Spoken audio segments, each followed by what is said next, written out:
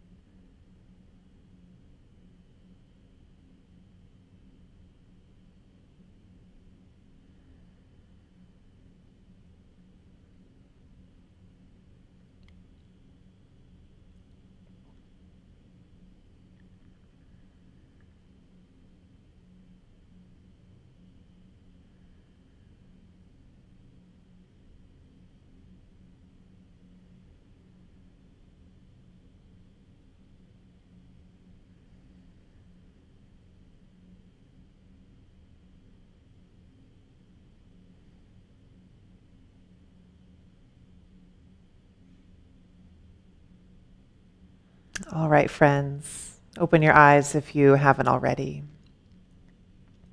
So a big warm welcome to you. This is a nice quiet holiday day for us. I don't know about all of you, but I hope you had a good day. We've been talking in the month of June about mindfulness of emotion, and it's leading us into our practice for, I don't know, maybe the next couple of months. We'll see how it evolves. But I want to open first with a story.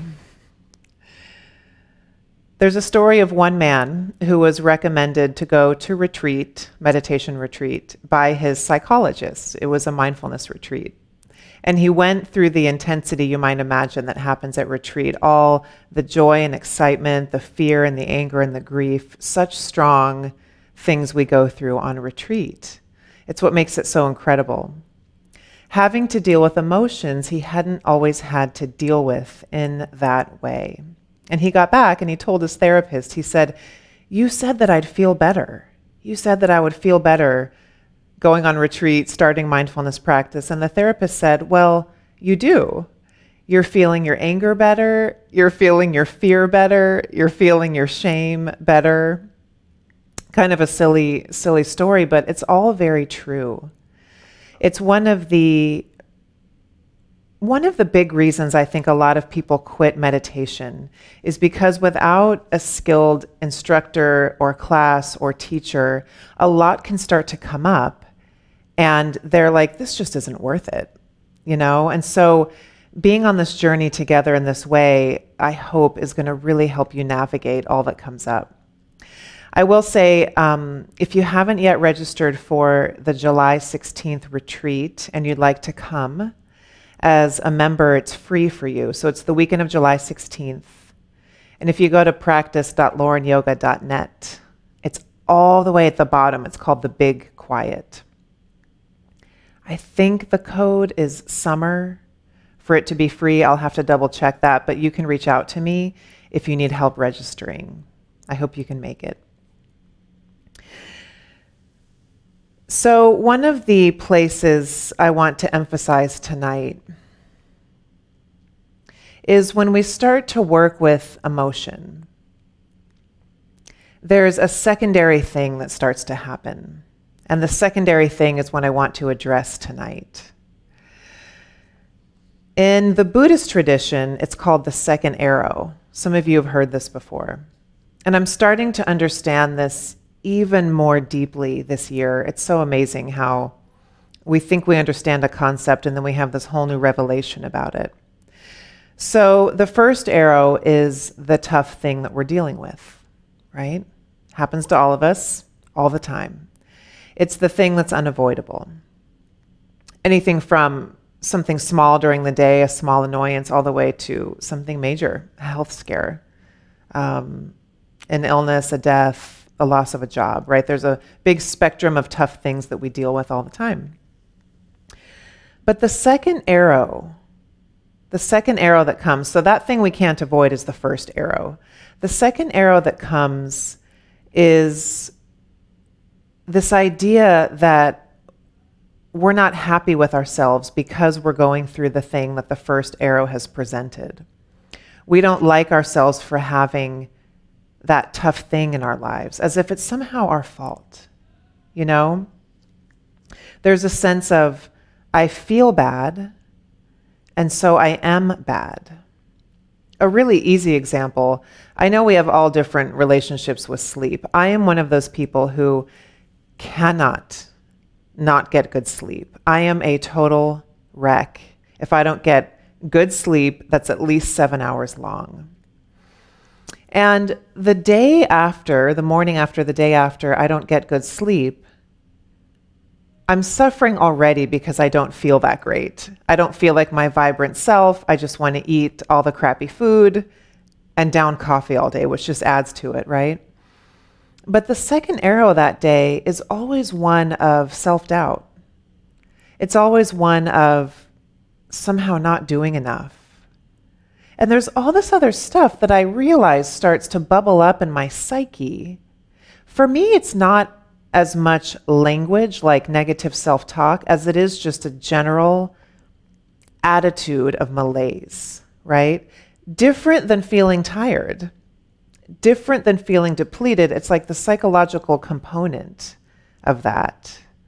And so when we say the second arrow that we sort of lay these trips on ourselves, some of you might hear it as a voice in the head, right? That inner critic.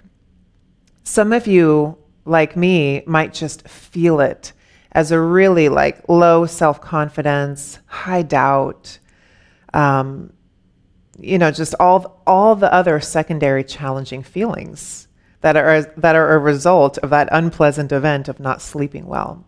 And that's a pretty benign example, right?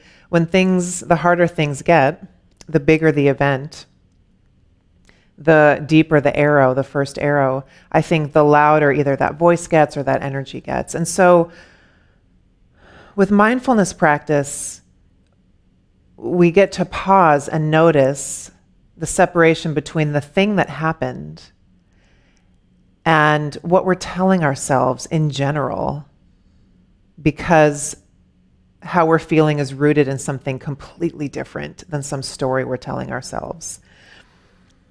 It kind of hooks our identity, right? We somehow tell ourselves, I shouldn't be feeling this way. I shouldn't be feeling this way. There's a sense of shame.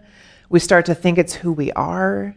I mean, if I look back on some of my sleepless days, the things I tell myself that I see as identity and truth, and I just really hook into, come to find the next morning after a great night's sleep, all of that is gone. And this perspective is really important because how much time and energy and heartache do we go through as a result of a bad night's sleep or whatever your first arrow is, That's a minor example again. Okay. So the practice that we are going to start to move into is called RAIN. R-A-I-N. It's an acronym. And this was initially developed by a teacher named Michelle McDonald maybe 20, 30 years ago. And Tara Brach has since taken it and changed it a little bit, and it's really the baseline of her teaching. It's a really beautiful teaching.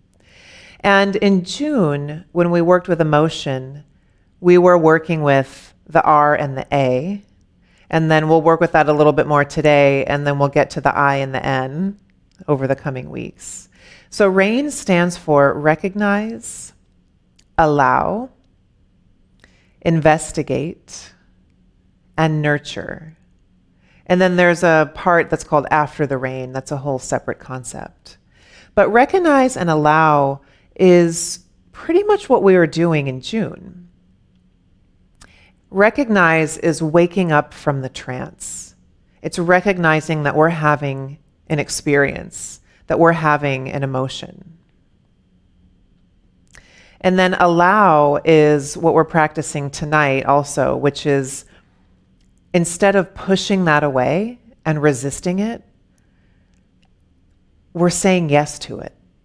We're allowing that emotion in. And when we say yes to something, it doesn't mean in this context that we have to like it.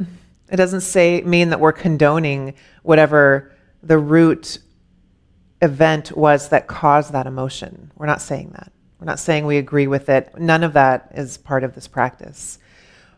We're just not denying our inner experience. So we notice how we're feeling and we say yes to that energy, not to the story, but just to the experience that we're having in our body, right? We're saying yes to allowing ourselves to fully feel that thing. We're not giving ourselves a hard time for feeling it. We're not saying we're a bad person because we're having this experience. So, let me see. Okay, good timing. Let's start the little practice. It'll be about 10 minutes tonight, maybe a little bit longer. So get into your dignified, comfortable seat. Sit however you want.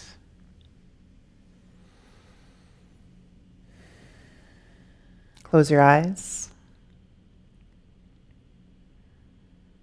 And to open our meditation, I'd like you to just open to sound for a moment. Open to sound and notice what you hear both close in your environment, but also much farther away.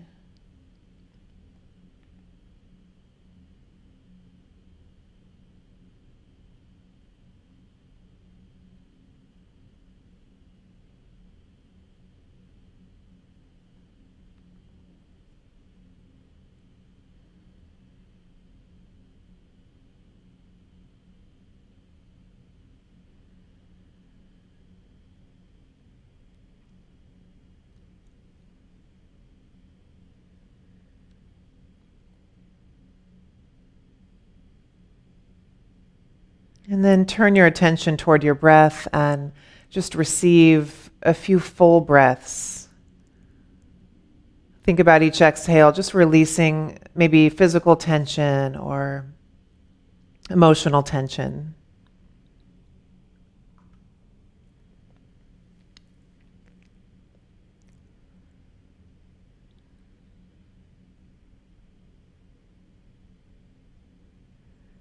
And our practice tonight is really just a practice of noticing what happens for you in your body, in your heart, and your mind as you explore the difference between resisting and saying yes. Resisting and saying yes. And so to begin, let some situation come to mind from the recent past that might have brought up for you some emotional reactivity. I really encourage you not to go to the hardest thing that you're going through right now, but something kind of middle ground, something with medium intensity for you. We want to be able to explore this technique and still hold our container, so we don't ever want to go to the most traumatic event as we practice this. You can think about these practices as practice for when something bigger does happen. You've done this a lot of times with something just a little easier. Okay? So as you conjure up this memory, it's something that brought up annoyance, hurt, anxiety, sadness, something in a relationship, something at work, something to do with your own behavior. That's really fertile ground to work with.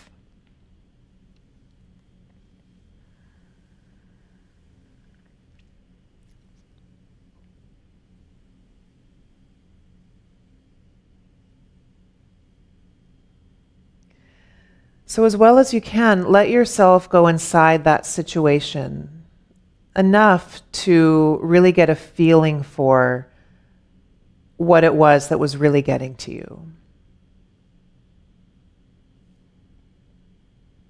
Like, what was so upsetting about this thing? What was so annoying about it? What was so bad about it? And really sensing the reaction and noticing how the reaction that you probably automatically have is in some way saying no to that moment.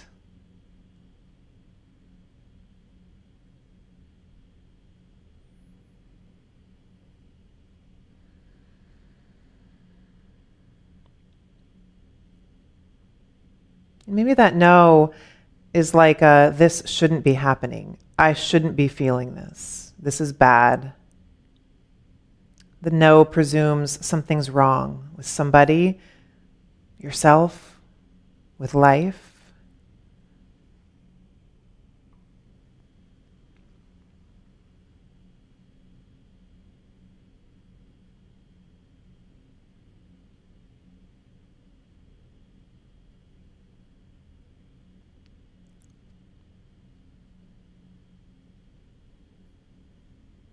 And you might examine here and sense how your body says no. Is there some kind of tensing in your body around the situation, a feeling of contracting, tightening? And just sensing where you feel that.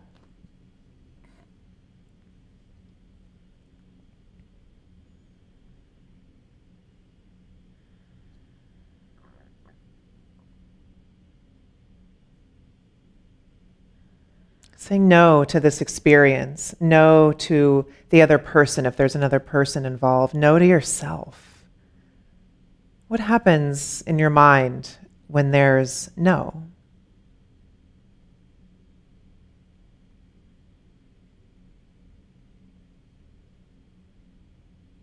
And more than that, just sense, is this a familiar feeling? This sense that this shouldn't be, is this familiar for you? When you're feeling this reactive emotion that you pinpointed, that there's something off with you or with the person or with life. Is there something wrong?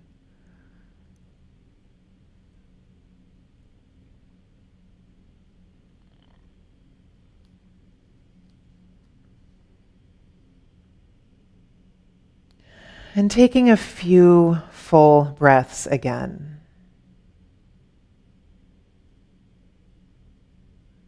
Staying with this same situation. And if you need to re-enter the situation to find contact with it again, have the image of it and a sense of what it is that's upsetting.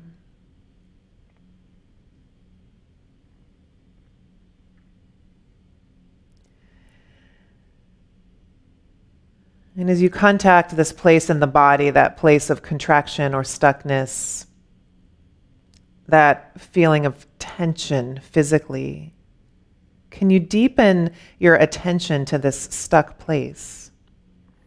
But this time with the intention of yes.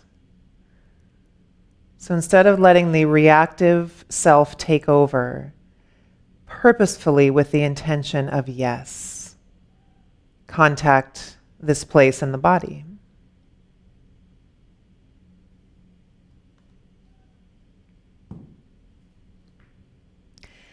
For some of you, the word yes won't sit right, and that's fine. You can just have the intention of allowing. We're in the A of rain. The attitude, maybe, of allowing.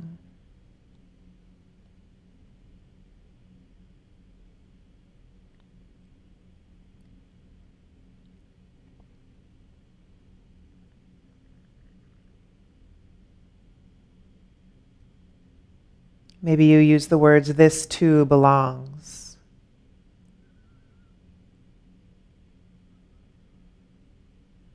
You could use the words, this is part of life.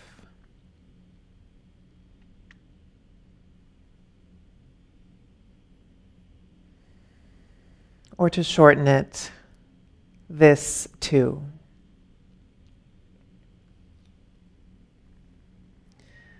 So whether it's fear or anger or hurt, It belongs. Saying yes to the sadness, yes to the judgment. Not agreeing with the content, but this is just what's happening right now.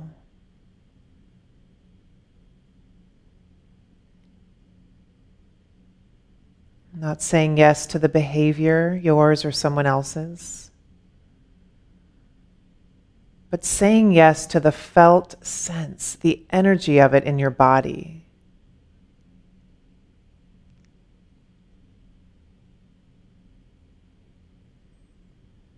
Yes to what your body and heart is experiencing, letting the life of the moment be just as it is.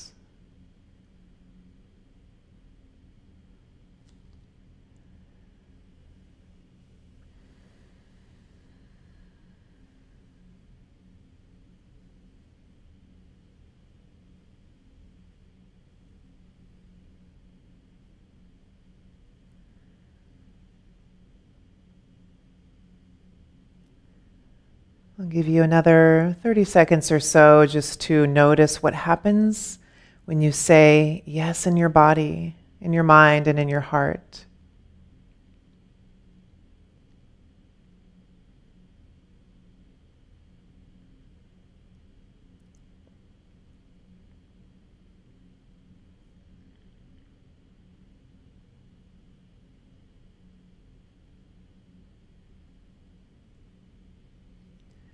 Please receive one last time a few full breaths just to kind of ground you and release.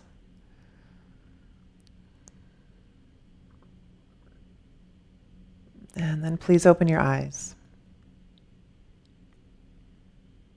Interesting meditation. And I think just to reiterate again that we're not saying yes to the details.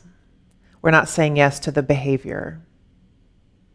We're not saying yes to the event. But what we're doing through this meditation practice is practicing not resisting. When we start to resist, we essentially close ourselves off from the ability to heal. We close ourselves off from the ability to process, to allow that emotion to move in and through. When we resist what's happening inside our own reality, our own physical reality, that's when experience starts to get stuck in the tissues, right? The issues are in the tissues, you've probably heard. That means all of our lived experience stays in the body until it's not anymore. That beautiful line from Viktor Frankl, between the stimulus and the response, there is a space. And in that space is our power and our freedom. And so the A in rain, the allowing, opens that space up. So instead of our habitual reaction, with the A in rain, there's this allowing, there's this decision and choice that we have. And essentially it allows us to take our own power back when we find ourselves in really challenging, complicated situations. And so there's a million ways to practice rain, and we'll practice a lot of them. And if you want to practice this on your own anytime, do it with something kind of middle of the road annoying or something that just pissed you off, right? Wait until you do it with something that's a life-changing type of event. I'm here to help you through that if you want to work through that together. I would definitely get some guidance if you're going to take it to a bigger thing. But for now, practicing this, saying yes to what you're feeling in your body, that sacred pause when something challenging happens for the next week or for your whole life. Okay, friends. Thank you so much for being here. It was great to sit with you. And I send you all the love. Have a great evening.